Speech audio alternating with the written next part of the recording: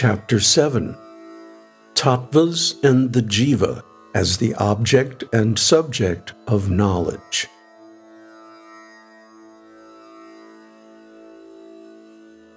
Śakra. I prostrate myself before thee, O Goddess Padmā. I have heard the list of the tattvas, cosmic principles, from thy lotus mouth. Now deign to explain them to me. Shri. O Śakra, I shall now describe the gradual development of the paddhati, courses of the tattvas, cosmic principles. This tattva-paddhati is said to be pure, impure, or mixed. Bhagavān, God, is known to be the eternal supreme self, absolutely unlimited by form, place, or time, pure like the cloudless sky, tranquil like a waveless sea, svaccha, pure, and svacchanda, absolute consciousness, the great ocean, as it were, of ever-existent bliss. Nārāyaṇī is his supreme I-hood, his eternal Godhood. She is absolute, subtle, undifferentiated, and without taint. When, as it were, in the great ocean of the six divine attributes, jnana, knowledge, shakti, power, bala, irresistibility, aishwarya, sovereignty, virya, valor, and tejas, indefatigability, simultaneously enter unmesha, the active state. That primary state consists of both the essence of existence and the state of existence, and is depicted in two ways. The essence of existence is Vasudeva, and his state of existence is Vasudevata, Vasudevahood, which is called Shanti, and is identified with me, the eternal goddess. I have already explained the vyuhas, such as Sankarshan, etc., along with their I-hood, in Chapter 6. These three vyuhas, together with Vasudeva, the aggregate of all four vyuhas, these four indicated by the term Bhagavat, are, O Sureshwara, the most sublime reality, unrelated to other principles. The sky is Parama Vyoma, the great firmament. It is called Parama Akasha, the great space, where God Vishnu, the eternal supreme self, divided himself in two and sports with me, Brahma. That space, where all six divine attributes become active, is called the Supreme Void. Purusha, Samasti Purusha, otherwise known as Hiranyagarbha, is inherent in Bhokta, the aggregate of enjoyers, and is omniscient and omnipresent. All the eternal jivas issue from a particle of him. At the time of dissolution, the jivas who are karmatmanaha, identified with their deeds, are reabsorbed in this great Purusha. This is my state as matradasha, knower, which I have already described in Chapter 6. Lakṣmī is the name the learned accord to the essence of Shakti. Niyati, fate, is Mahavidya, and Kali is Kala, time. The three gunas, Sattva, Rajas, and Tamas, have already been mentioned. Sattva is regarded as sukhe, happiness, as being transparent, conducive to knowledge, and laghu, light, subtle. Rajas is regarded as misery, full of movement, red, and active. Tamas is known to be deluding, heavy, gross, black, and repressive.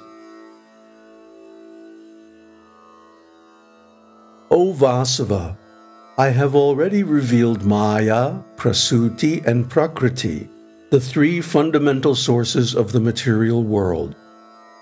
Bhutani, elements, are 10 in number, and Khani, the senses, are 13. These 23 tattvas were clearly explained in Chapter 5.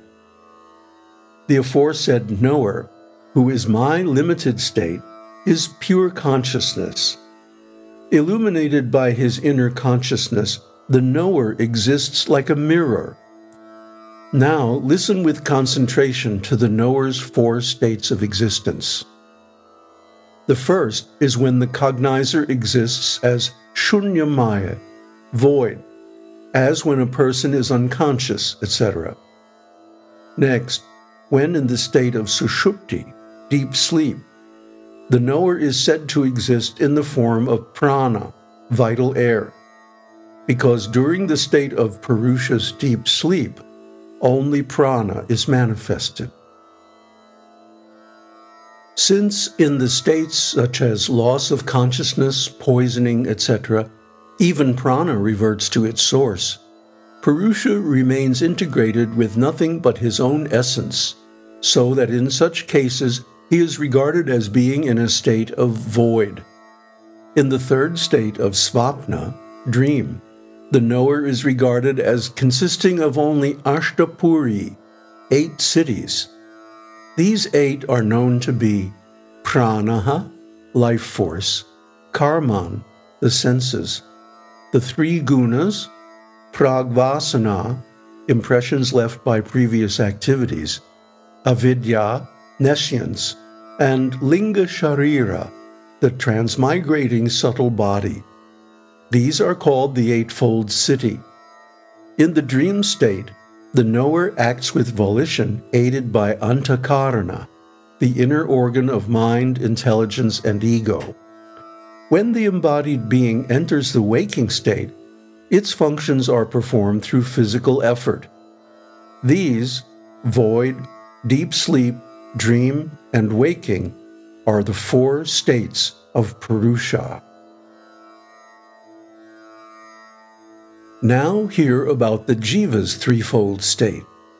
The 3 types of modifications that limit Purusha, finite knowledge, limited function, and finite essential form, are his threefold state. Now hear a description of it. The jiva's knowledge becomes finite through the influence of Maya. His power of action undergoes limitation owing to the absence of the divine attribute Aishwarya. Not being Shakti, he is Anu, atomic in size, as limited in his Kinchitkara, capacity to act, and Kinchignya, possessing finite knowledge, as opposed to God's being omnipresent, omnipotent, and omniscient. I have already explained the jiva's dual and single states. Thus, I have fully described my state as Matridasha, the knower. Now, Śakra, hear about Antakaraniki, my state that relates to intelligence.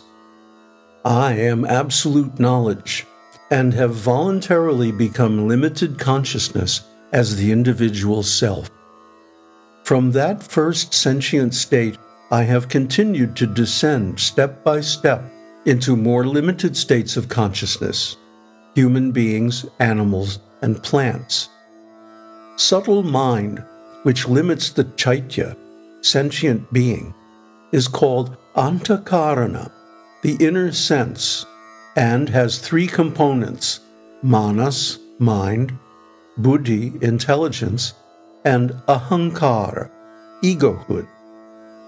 Vikalpa, polarization into subject and object, adhyavasaya, decision-making, and abhimana, ego sensation, are their respective functions. Mind receives the vikalpayati, polarized knowledge. Ahankara makes it personal, creating the impression that it concerns one's own person, abhimanyate. And buddhi, always infused by the sentient being, makes a decision about the objects of cognition.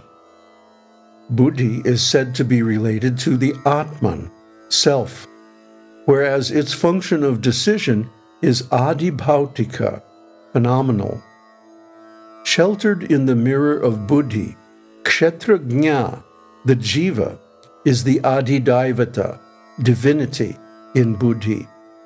Ahankriti, egohood, is spiritual, whereas the ego sensation is phenomenal. Rudra is the divinity of ego sensation. Mind is spiritual, polarized knowledge is phenomenal, and Chandra, moon, is its divinity. Each of the three components of the antakarana, inner sense, has two aspects, one representing sensation and the other volition. Thus, buddhi has decision as its sensation aspect and prana as its volition aspect. Ahankara has ego sensation and zeal. Manas has polarized knowledge and sankalpa, conviction.